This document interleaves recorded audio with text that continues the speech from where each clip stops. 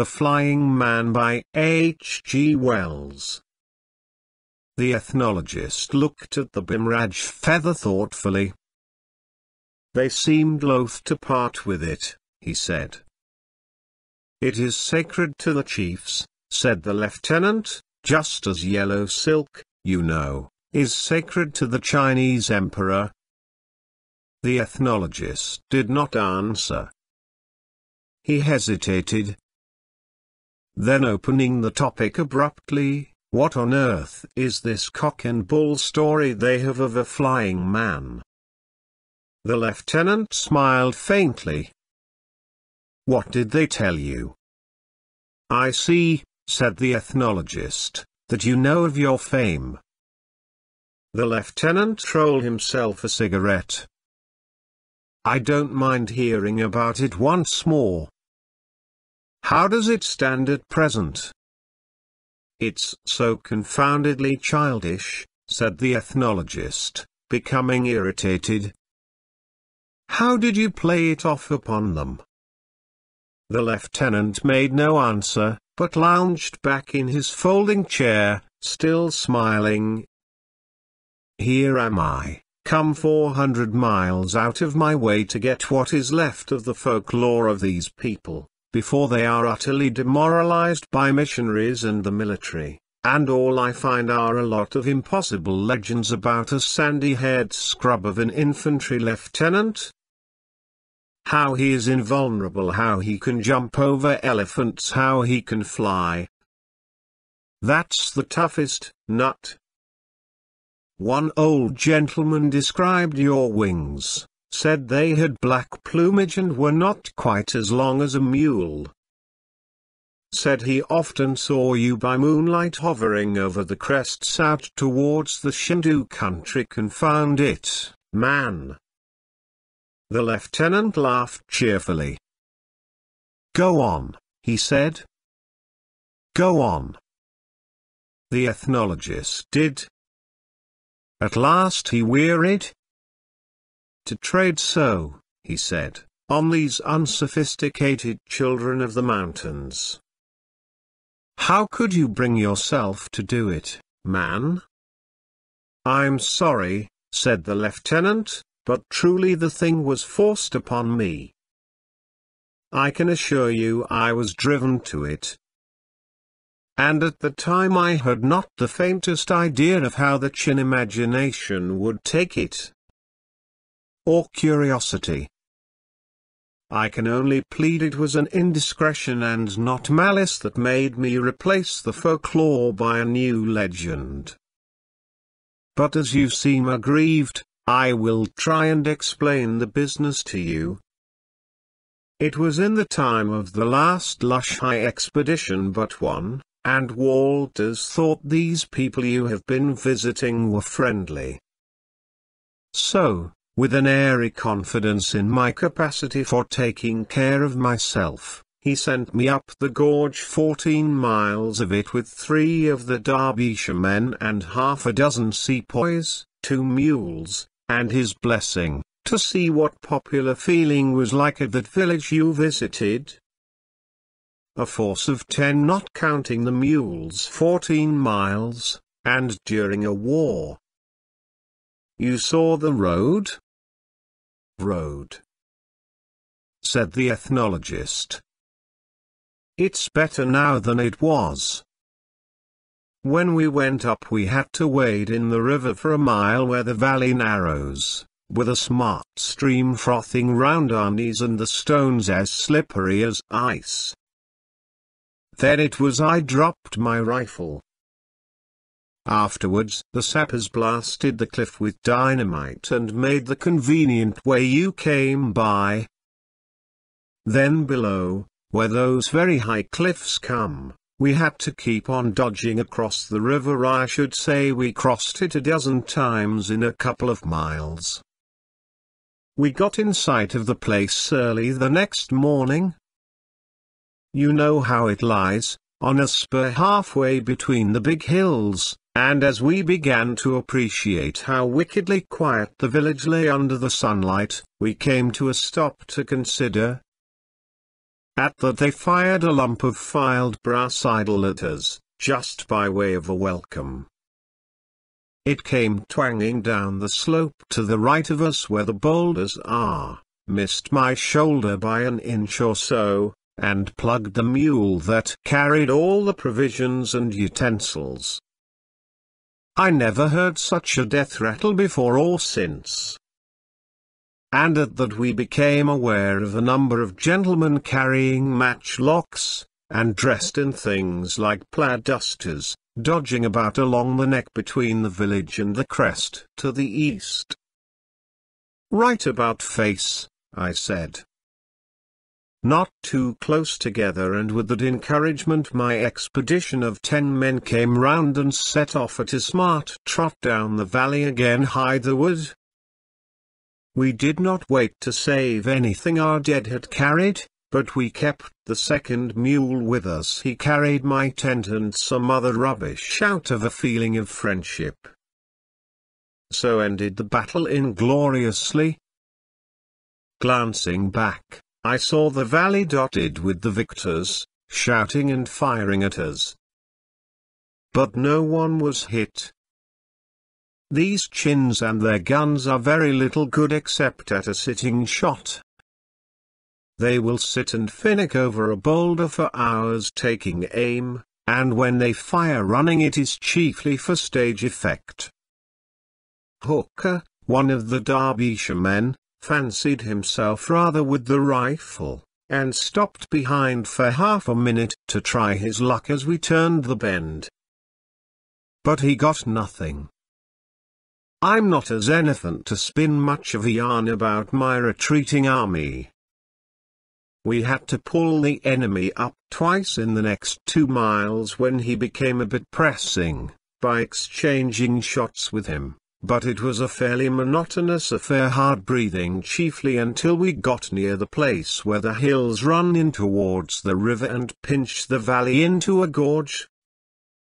And there we very luckily caught a glimpse of half a dozen round black heads coming slanting ways over the hill to the left of us, the east that is, and almost parallel with us. At that I called a halt. "Look here," says I to Hooker and the other Englishman, "what are we to do now?" And I pointed to the heads. "Headed off, or I'm a nigger," said one of the men. "We shall be," said another. "You know the Chin way, George? They can pot every one of us at 50 yards, says Hooker, in the place where the river is narrow. It's just suicide to go on down. I looked at the hill to the right of us. It grew steeper lower down the valley, but it still seemed climbable. And all the Chins we had seen hitherto had been on the other side of the stream. "It's that or stopping," says one of the sepoys. So we started slanting up the hill. There was something faintly suggestive of a road running obliquely up the face of it, and that we followed. Some Chins presently came into view up the valley, and I heard some shots. Then I saw one of the sepoys was sitting down about 30 yards below us. He had simply sat down without a word, apparently not wishing to give trouble. At that I called a halt again. I told Hooker to try another shot, and went back and found the man was hit in the leg. I took him up, carried him along to put him on the mule already pretty well laden with the tent and other things which we had no time to take off. When I got up to the rest with him, Hooker had his empty martini in his hand, and was grinning and pointing to a motionless black spot up the valley. All the rest of the Chins were behind boulders or back round the bend. 500 yards, says Hooker, if an inch. And I'll swear I hit him in the head. I told him to go and do it again, and with that we went on again. Now the hillside kept getting steeper as we pushed on, and the road we were following more and more of a shelf. At last it was mere cliff above and below us. "It's the best road I have seen yet in Chinlush Highland," said I to encourage the men, though I had a fear of what was coming. And in a few minutes the way bent round a corner of the cliff. Then, finis the ledge came to an end. As soon as he grasped the position, one of the Derbyshire men fell a-swearing at the trap we had fallen into. The sepoys halted quietly. Hooker grunted and reloaded, and went back to the bend. Then two of the sepoy chaps helped their comrade down and began to unload the mule. Now, when I came to look about me, I began to think we had not been so very unfortunate after all. We were on a shelf perhaps 10 yards across it at widest. Above it the cliff projected so that we could not be shot down upon, and below was an almost sheer precipice of perhaps 200 or 300 feet. Lying down we were invisible to anyone across the ravine. The only approach was along the ledge, and on that one man was as good as a host. We were in a natural stronghold, with only one disadvantage. Our sole provision against hunger and thirst was one live mule. Still we were at most 8 or 9 miles from the main expedition, and no doubt, after a day or so, they would send up after us if we did not return. After a day or so. The lieutenant paused. "Ever been thirsty, Graham?" "Not that kind," said the ethnologist. H.M. We had the whole of that day, the night, and the next day of it, and only a trifle of dew we wrung out of our clothes and the tent.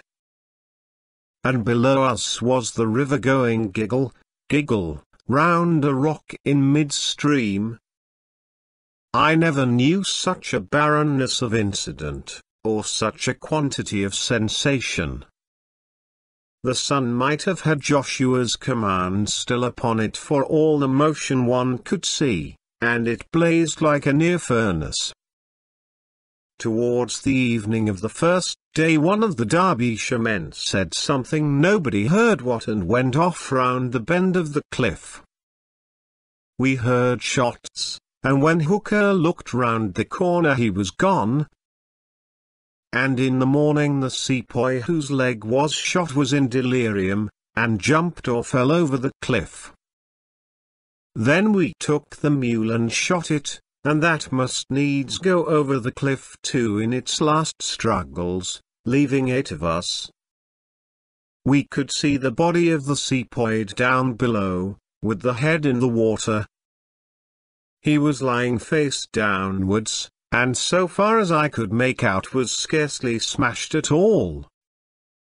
Badly as the chins might covet his head, they had the sense to leave it alone until the darkness came.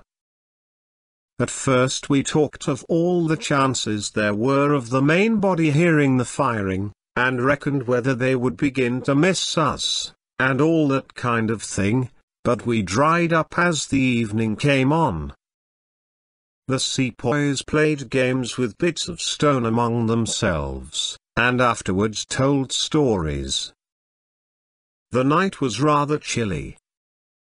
The second day nobody spoke. Our lips were black and our throats afire, and we lay about on the ledge and glared at one another. Perhaps it's as well we kept our thoughts to ourselves. One of the British soldiers began writing some blasphemous rot on the rock with a bit of pipe clay, about his last dying will, until I stopped it. As I looked over the edge down into the valley and saw the river rippling, I was nearly tempted to go after the sepoy. It seemed a pleasant and desirable thing to go rushing down through the air with something to drink or no more thirst at any rate at the bottom. I remembered in time, though, that I was the officer in command, and my duty to set a good example, and that kept me from any such foolishness. Yet, thinking of that, put an idea into my head. I got up and looked at the tent and tent ropes, and wondered why I had not thought of it before. Then I came and peered over the cliff again. This time the height seemed greater and the pose of the sepoy rather more painful. But it was that or nothing. And to cut it short, I parachuted. I got a big circle of canvas out of the tent, about 3 times the size of that table cover, and plugged a hole in the center, and I tied 8 ropes round it to meet in the middle and make a parachute. The other chaps lay about and watched me as though they thought it was a new kind of delirium. Then I explained my notion to the 2 British soldiers and how I meant to do it. And as soon as the short dusk had darkened into night, I risked it. They held the thing high up, and I took a run the whole length of the ledge. The thing filled with air like a sail, but at the edge I will confess I funked and pulled up. As soon as I stopped I was ashamed of myself, as well I might be, in front of privates, and went back and started again. Off I jumped this time with a kind of sob, I remember, clean into the air, with the big white sail bellying out above me. I must have thought at a frightful pace. It seemed a long time before I was sure that the thing meant to keep steady. At first it heeled sideways. Then I noticed the face of the rock, which seemed to be streaming up past me, and me motionless. Then I looked down and saw in the darkness the river and the dead sepoy rushing up towards me. But in the indistinct light I also saw 3 chins, seemingly aghast at the sight of me, and that the sepoy was decapitated. At that I wanted to go back again. Then my boot was in the mouth of one, and in a moment he and I were in a heap with the canvas fluttering down on the top of us. I fancy I dashed out his brains with my foot. I expected nothing more than to be brained myself by the other 2, but the poor heathen had never heard of Baldwin, and incontinently bolted. I struggled out of the tangle of dead chin and canvas, and looked round. About 10 paces off lay the head of the sepoy staring in the moonlight. Then I saw the water and went and drank. There wasn't a sound in the world but the footsteps of the departing chins, a faint shout from above, and the gluck of the water.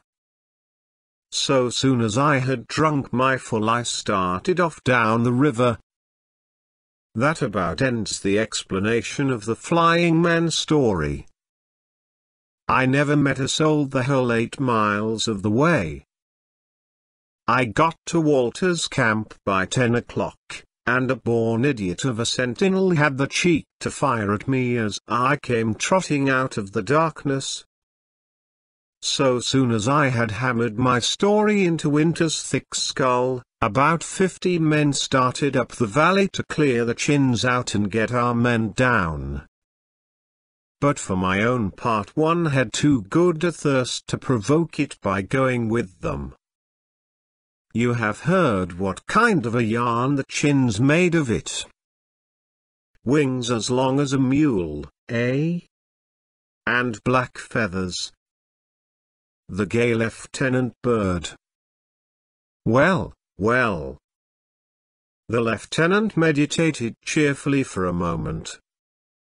Then he added, you would scarcely credit it, But when they got to the ridge at last, they found 2 more of the sepoys had jumped over. "The rest were all right?" asked the ethnologist. "Yes," said the lieutenant, "the rest were all right, barring a certain thirst, you know." And at the memory he helped himself to soda and whiskey again,